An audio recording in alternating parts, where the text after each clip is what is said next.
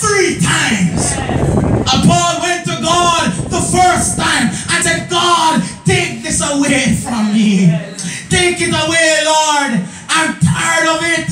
A lot of times, friends of God, how oftentimes you've been to God and you are saying, God, take this out of my way. How oftentimes you've been to God and you're saying, God, I need a divine intervention.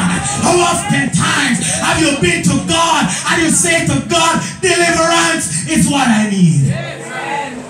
How oftentimes, friends of God, we are going to work and we need a little car before we purchase one or before we could buy one. Or even now you may be going through that and you pray and say, God, you don't see me how me are struggling in the bush to go at work and me I'll reach work late and you've been praying and you're saying, God, give me a vehicle. Give me a vehicle, God. Give me a breakthrough, God. And God seemingly like he now come true. But I tell you something like the situation with Lazarus. The brethren don't know the situation.